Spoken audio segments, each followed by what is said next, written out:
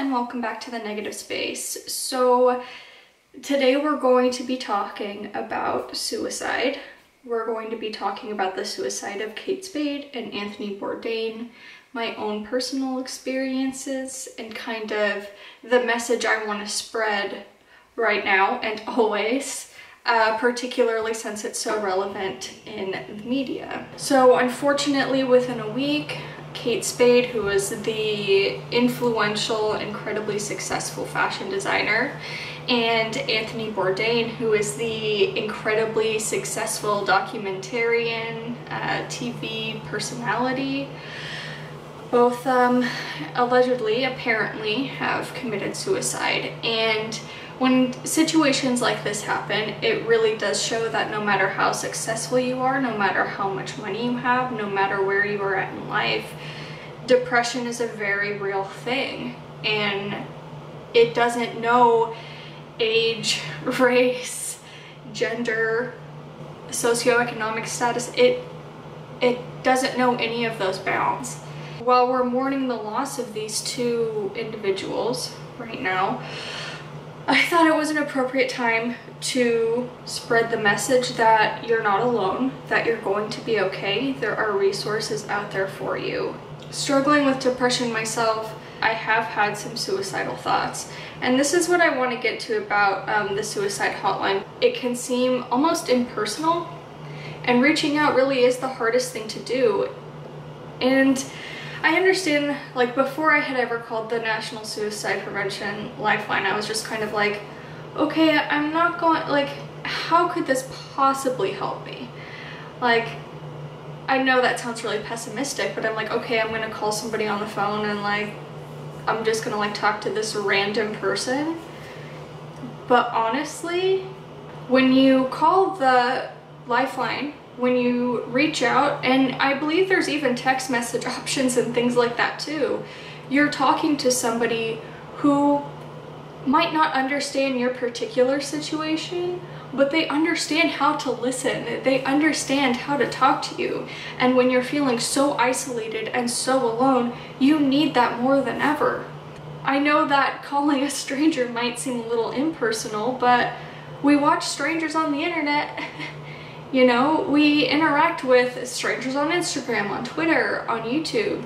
I'm a virtual stranger to most of you.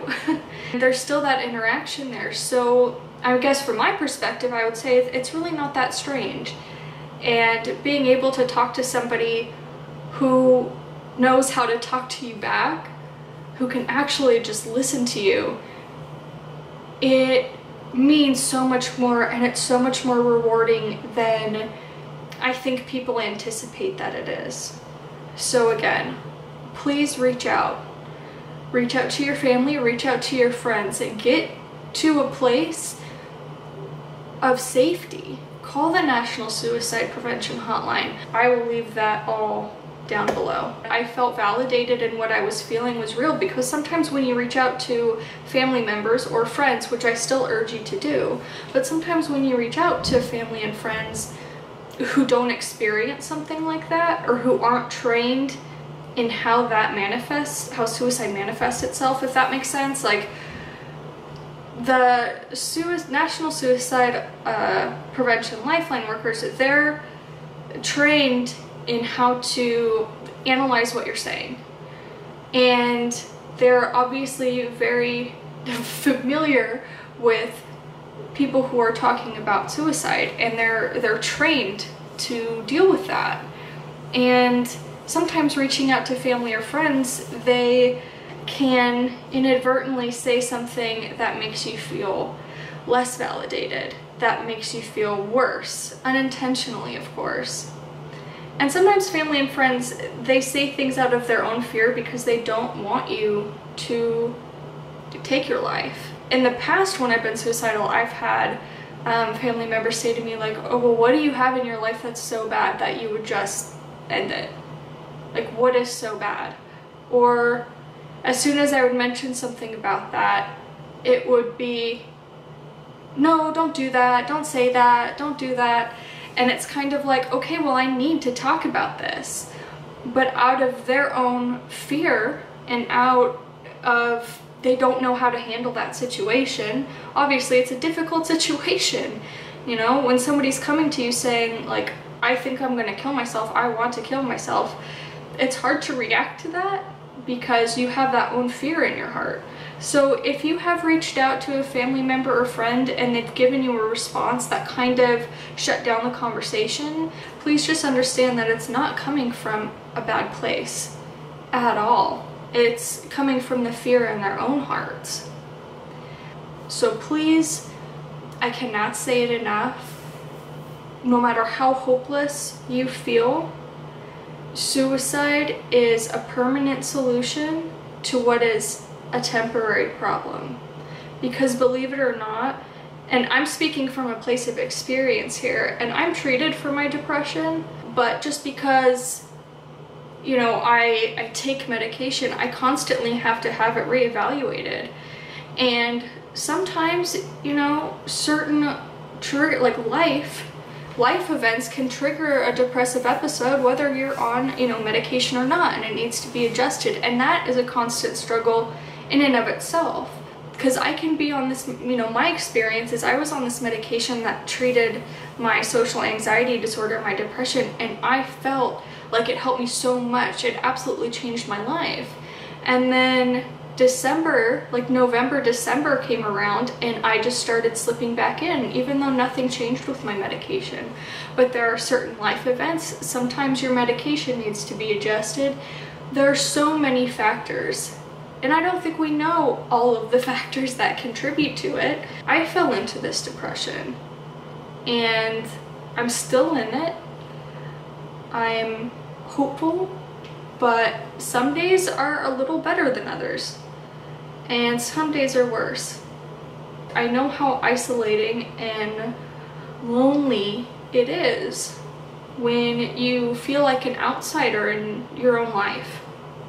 That's my experience anyway. There are steps to take, and I know that taking those steps, especially when you're depressed, it seems counterintuitive, but sometimes you're almost like, I don't want to do that.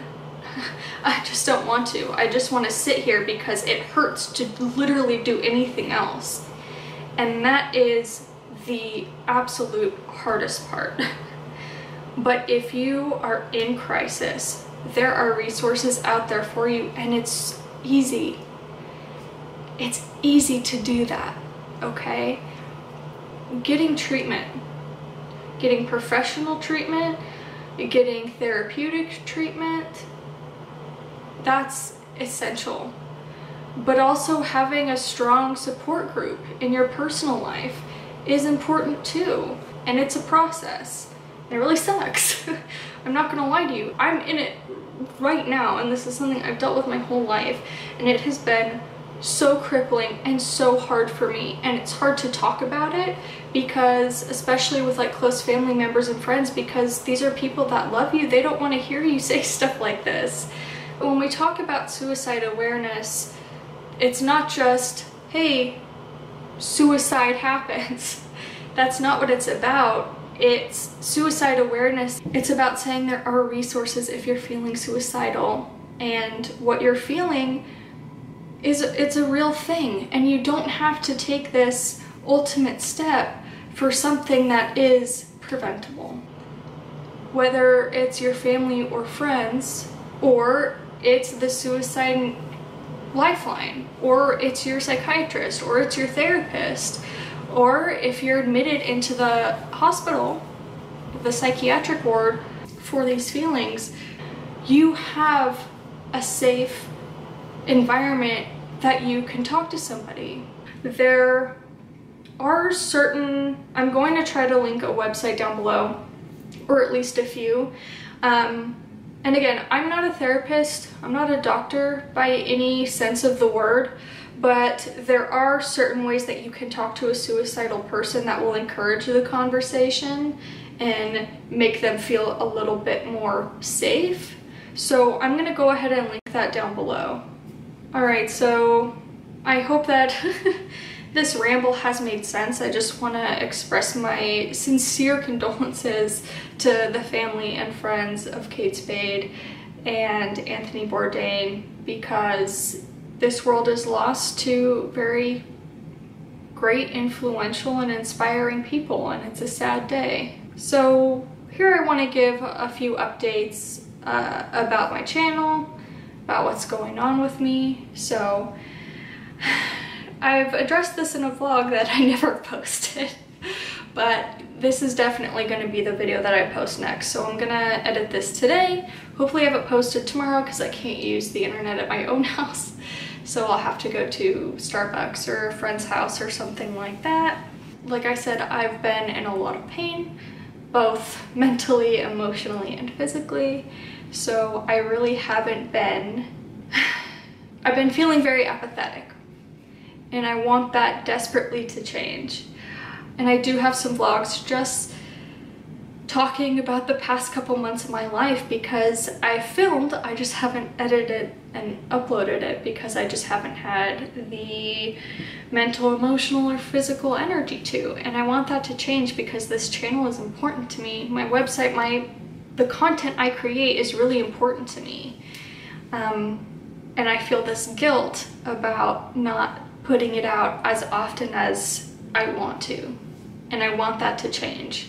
I'm not gonna sit here and make an upload schedule because like, I don't know. I don't know how I'm gonna feel tomorrow. And I have filmed some like happy, like fun things. I went to the Winchester Mystery House and vlogged a little bit of that, took some pictures. My wonderful friend Cheyenne took me, and I'm so grateful. Basically from this point forward, this is gonna be the video that I put up first, and then I'm gonna have some vlogs edited, so it's gonna be like past stuff that's happened to me. So it's definitely not gonna be present by any sense of the means, at least for probably like a couple weeks, but hopefully I can get caught up on that. And I do have a couple video, I guess I'll call them stand-up videos because it's much easier for me to talk, I guess, standing than it is sitting down for some reason. I don't know why that is. I wanted to talk about what a typical day is like in a psychiatric ward or mental hospital, because if you're in that situation, either you or a loved one is going in there, it can be a little scary. I'm hoping that this is a step in the right direction for me and for this channel. And for just trying to make this world a better place in my own right. So with that being said, I have a link down to my website down below, all the crisis, suicide prevention lifelines. I will also have below, I'll try to find a link to that website about talking to like a person who may be in crisis. I'll link that below, as long as I can, excuse me, find it. And with all that being said, thank you so much for watching. You're not alone, you're gonna be okay, and I'll see you next time.